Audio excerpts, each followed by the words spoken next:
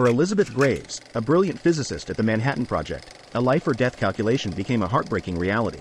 Elizabeth, along with her husband Alvin, both provided significant contributions to the development of the atomic bomb. Yet their dedication to science came at a terrible cost. In 1946, during an experiment, Alvin was exposed to a lethal dose of radiation. Tragically, no one realized the severity at first. The horror unfolded when Elizabeth, unaware of the accident, was tasked with a calculation, determining if a human could survive such an exposure. When it was revealed that the human she was calculating for was none other than her own husband, the self-proclaimed stoic froze. Miraculously, Alvin survived but battled chronic health issues for the remainder of his life. Did you know?